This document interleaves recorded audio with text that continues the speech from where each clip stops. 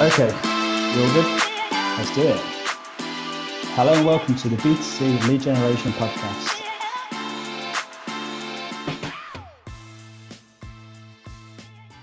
You're listening to the B2C Lead Generation Podcast. My name is Daniel Hopewell, here with Simon Blaney, and this is episode 61. How do I find good quality lead suppliers? And before we kind of jump in with this, we should note that I usually say I'm here with Simon Blaney. I'm literally here in the same room. We've set up a new office. Normally I say that, and actually we're in different places entirely. It's just a figurative way. But we are actually looking into each other's eyes at the moment. It's unnerving me, I feel. I'm looking into your eyes and I look up like that. Yeah. Do you know what's weird, actually? It's like you're peering over the top of your screen, your laptop. So I can see you here and I can see you there. Makes a difference. So yeah, give us feedback on this little bit of small talk at the end of the podcast. Setting the scene. But yeah, we're going to try and do this. We've got a new office and we're going to try and do a podcast here. We'll see what that sounds like. So this question is a pretty basic question, but it gets asked a lot. People are always asking us it. It's something that all lead buyers pretty much want to know. How do they find good suppliers? So we're going to try and answer this question. Simon, how do people listen to this want to find, identify and work with good lead suppliers? How do they do it? So it's quite an interesting question, purely because in 2011, and actually beyond that, but in 2011, I started a lead gen agency called MediaBowl, and we used to buy leads and sell them to buyers of leads. So it's our job to find high quality lead suppliers. So when people ask me, I sort of think what I used to do. And it was a lot of networking. That'd just be, I don't know, going to shows where I thought people that could supply leads could be. Or I already knew they supplied leads and I'd go to shows to meet them, or I'd have meetings with them that, obviously COVID changed things. It could be that you do that over Zoom and whatever else now, but there's an element of networking in there, and that's just basically like meeting people. The other thing I used to do is, if I thought someone else was buying leads and connected to lead generators or lead suppliers that I didn't know, I used to sit and go through their contacts on LinkedIn and look at anyone who I thought was a lead generator or a lead supplier and think, I wonder who that is. As well, it's quite a nice conversation to have, because normally on LinkedIn, you just get flooded with like people selling you stuff. Actually, you're buying something, so the conversation is a lot easier, right? Yeah. But ultimately, when I actually think, what I used to do is, it was basically treating the lead buying process as like your job. You need to find out where the best leads come from. Who are the good lead generators? Where are they? Who are they? What are their sites? I used to trawl through like native ads, looking at who lead generators were. Used to trawl through anything social I could find, groups, whatever, finding lead generators or lead suppliers. Going through keywords, it's pretty simple. If you're buying, I don't know, life insurance leads, type in life insurance, look at the ads, look at the companies that have lead forms. So this is a funny thing. It's the sort of answer is there in black and white. It just involves a bit of work. So I think the real question is, are you willing to put the work in to find high quality lead generators or lead suppliers, or would you just rather work with someone who will do that for you? Just to give you a bit of background in working with someone that can do that for you, depending on the size of your organization, the amount of leads that you're going to buy and what the value is behind them.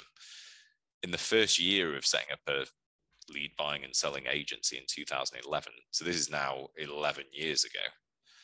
So, with inflation and everything else, our turnover with 4 people was £2 million.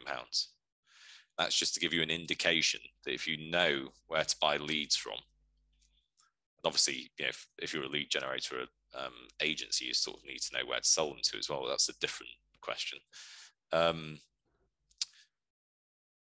You could potentially make huge savings by bringing that lead generation buying process internally. So, when you might think, well, is this a full-time job? Could someone do it? If you could save 100 grand a year, if you could save £250,000 a year, because that's really what we're talking about, is whether you're willing to pay that money for someone else to do it. There's nothing wrong with that. Matters not what I think, whether you do it. I used to do it. So, if you'd have asked me 10 years ago, I'd gone, yeah, do this. Or whether you're going to bring it in internally. And there's a benefit internally, just that person potentially knows your business. I think it's worth pointing out at this point, just in case people are new to this, maybe get shared and never listen to the podcast, let's just say. But just to establish that you're impartial at this point, you're no longer doing this. Because you were saying about going through LinkedIn and finding people and stuff like that. Like that's a tip for what they would use. That's not something you're doing. Do you know what I mean? Yeah. Well, I think but ultimately that is the question, is that, that it's just the payoff between effort and the reward. So there's no right or wrong. And again, it depends on the volume, whether it's something you want to do. You can have perfectly good and quality relationships with agencies or brokers that handle all that stuff for you. So, why would you need to do it yourself? But ultimately, if you want to find good quality sources of leads from lead generators or wherever it comes from, it just requires a bit of effort, going through keywords, looking at where the leads are generated and contacting those companies and building relationships with them. But if you are a buyer, it's going to be a really easy relationship to build. So just to kind of push this slightly further, finding lead suppliers is one thing, but like the question is, how do you find good lead suppliers? You know what I mean? At what point do you qualify that? At what point do you say, yeah, they are good? Or, how do you establish that? Like, is it like a year's time? Is it a month's time? Do you know what I mean? Like, when do you decide whether they're good or not? Well, anyone can be sort of good or bad at any point. It's a bit like Schrodinger's cat or, the wave particle experiment. But the ultimate thing you do is you run due diligence working with people. So this would be a document that you send someone, ask a series of questions, you find out how they generate leads, dig into the transparency behind it, what the traffic sources they use, are they being compliant, is everything collected with consent, does the site look legitimate, does everything sort of add up, then put aside test budgets, whatever figure that is that you're willing to potentially lose. So let's say it was £500 or £1,000, run a test with them and put a cap on the test and watch it like a hawk. And, the good thing about a test as well is that they actually sort of need to know your process. So if I was a buyer, I'd be like, here's the script that the agents use. This is the sort of wording we use when a lead comes into us.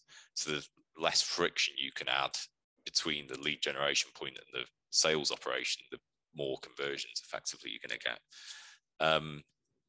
And then after running a test, if you're hitting ROI, or if you think you could hit ROI but you're not, and there's like mitigating circumstances, something went wrong or whatever, it's just about like growing that test effectively. So, you go from £500 spend or £1,000 spend to £3,000 spend, £5,000 spend, and there'll be a natural ceiling that you hit where the quality either starts to diminish or they can't deliver the volume that you're expecting anyway. And all that happens is that they get added to your stable of trusted lead generators, and so it rolls on.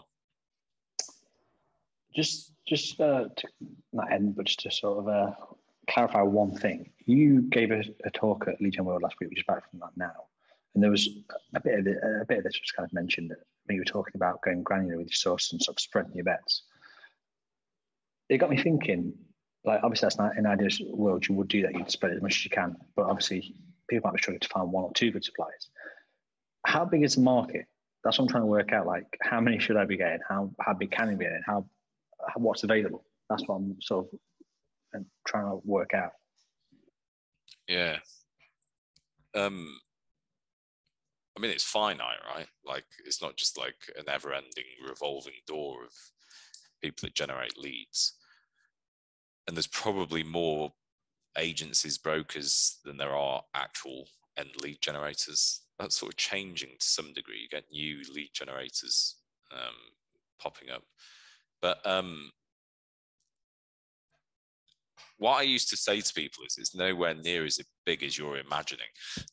Because we used to work with clients that'd be like, I don't know, why have we only got 30 people feeding leads in?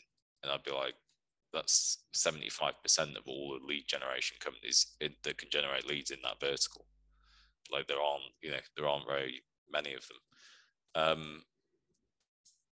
So yeah, I mean, there's a few, if you went into like life insurance, there's probably less than 100 high quality lead generators generating leads in that vertical, maybe slightly more, but it's going to be around that number. And some, the volume would be really small.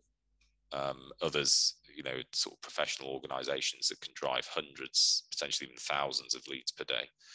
But it's a bit like traffic to any sort of site is the way to think about it.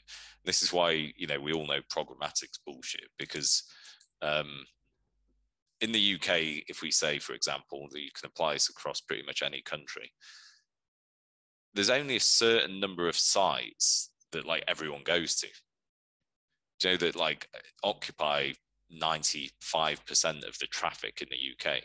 Stuff like BBC, Guardian, there can be different sites. So I don't know how many, there's probably like 25, 30, 40 sites that have 99% of all the traffic in the UK. And the other 1% is more niche stuff, and that's when you can do it. But if you went, it's like a programmatic thing that make you believe that there's just traffic awash everywhere. Lead generation is a bit like that most of the volume comes from a top tier of companies that are really professional organizations, that are worth sort of multi-millions, potentially even more, and are eating up the lion's share of spend on stuff like PPC, native, social, whatever else. But I think this sort of, it might be a different podcast, but this is also, how can you compete against that as a smaller lead generator? And why would you work with smaller lead generators if they're not producing that volume? It's because they find niches within it, and then that volume expands on its own. That could be something for a different podcast, something like you mentioned I spoke about, I think, of finding niches. But yeah, so I can't say like give you a definitive answer of how many lead generators there are, and what the total volume of leads. But like any sort of market where there's traffic involved and people's data, it's like the opposite of an iceberg. Most of it is the huge companies that you can see, if that makes sense. It just makes sense, yeah.